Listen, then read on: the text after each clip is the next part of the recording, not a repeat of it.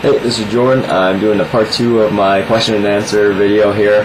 Matt sent me a couple more questions on racing or running shorts and using music or listening to music while you work out.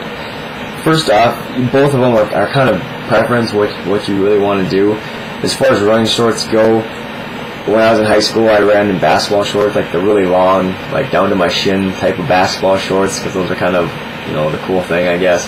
But since kind of getting more serious into running, I almost always run in running shorts. The shorter the short is, the less drag and static you're going to get on your legs when they're rubbing against your knees or your thigh or something like that. So I almost always do running shorts when I'm running and doing workouts.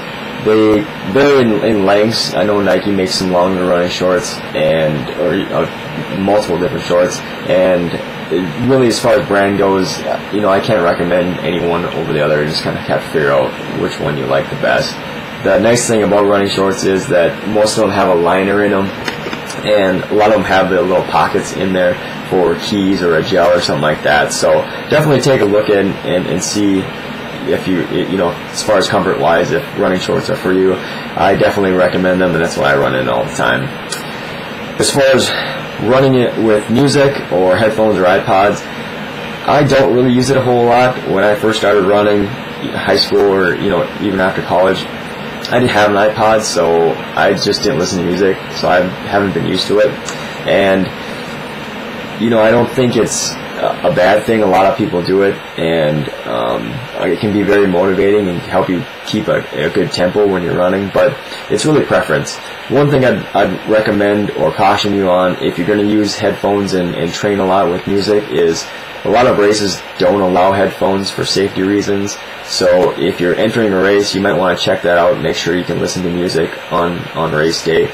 Because if you're used to it and you go out and run and you don't have it, it might have some negative effects for you. But generally on race day, you're going to be pretty excited and have a lot of crowd support. So I've never had an issue with wanting to have music when I was at any races. But I do listen to a lot of music when I'm on a treadmill.